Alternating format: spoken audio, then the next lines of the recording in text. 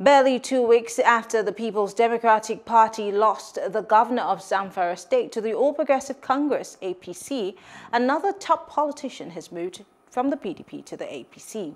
This time, it's former member of the PDP's Board of Trustees, Grace Bent. This report is presented from our studios. Anybody could mistake this for a carnival, but it isn't your usual cultural showpiece. It's a mega rally in Yola to welcome a former member of the Board of Trustees of the People's Democratic Party, Senator Grace Bent, into the All Progressives Congress.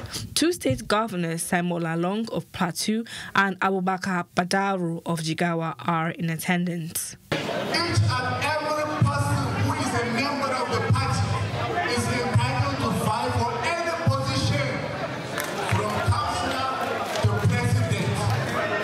So nobody should raise any voice if anybody wants to aspire for any position.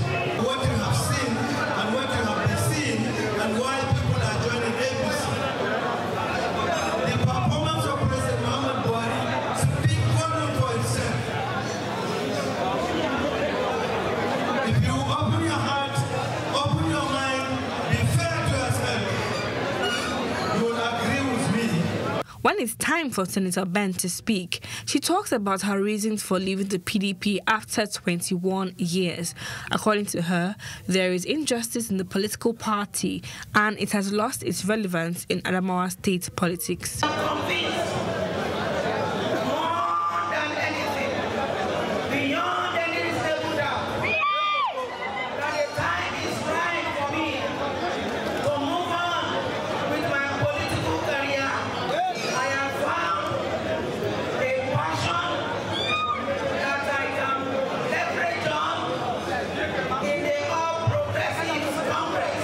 These are allegations the PDP says are false. The party's organizing secretary is accusing Senator Bent of selfishness. We witnessed to have a successful somebody that was destroying us internally that left the party because she have not contributed anything to the coming of this government. As far as we are concerned in PDP,